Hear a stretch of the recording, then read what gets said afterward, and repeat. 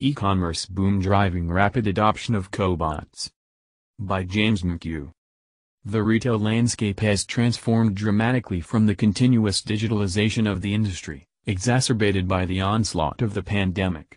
Consumers in the Asia-Pacific are now increasingly connected digitally with a shift in their buying habits, and are now more at ease clicking on smartphones to purchase all manners of products, than to visit offline shops in malls.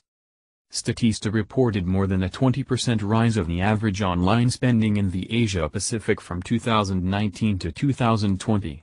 The rise in multiple marketplaces in Asia-Pacific such as JD, Taobao, Lazada, Tokopedia and Shopee are testimony to this flourishing trend in retail and e-commerce. With the evolution of retail emerged new opportunities in related industries, such as a growing pie of warehouses, distribution centers, DCs, and fulfillment centers, FCs, and in turn, these industries seeking productivity and automation capabilities. The rise of the machines. For years, DCs and FCs were resistant to adopting robots in warehousing despite embracing many other technologies. Some of these companies were concerned about the perceived inflexibility, safety, investment burdens of adopting industrial robots into their workflow. However, the coming of age of collaborative robotics alleviated the shortcomings of traditional industrial robots. Now, collaborative robots, cobots, are ideal for repetitive tasks in DCs and FCs that require high accuracy to reduce costly errors or returns, while freeing human workers to take care of other upstream and downstream processes. When dealing with dull and repetitive tasks, human workers can become fatigued and lose their concentration. Unlike human workers, cobots are capable of automating operations around the clock and significantly reduce human errors. As such, cobots are best suited for many supply chain environments, such as pick-and-place processes, relieving the burden on the human workforce. Unlike traditional industrial robots that required safety fencing and operating footprint, cobots can easily work alongside human workers with no safety fencing required. Upon risk assessment, cobots can also be easily deployed, programmed, and guided, to adapt to many repetitive tasks in the supply chain environment. For instance, DCL Logistics, an omnichannel logistics company riding on the explosive growth and demands of e-commerce, sought a flexible automation solution that would integrate with the existing work cell arrangement and precisely handle the picking and packing processes in the center. In the past, 5 employees were required to manage a conventional manual picking process that could take an entire day to complete.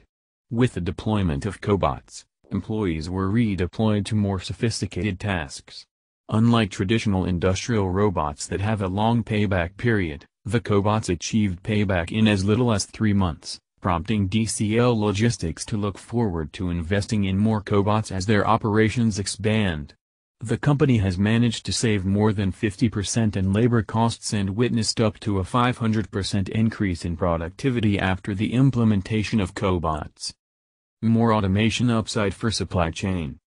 The ongoing pandemic has brought about a drastic shift in the e-commerce sector and consumerism. With an increasing need to improve product quality, output and speed of routine processes in the supply chain industry, more companies like DCL Logistics are expected to embrace automation.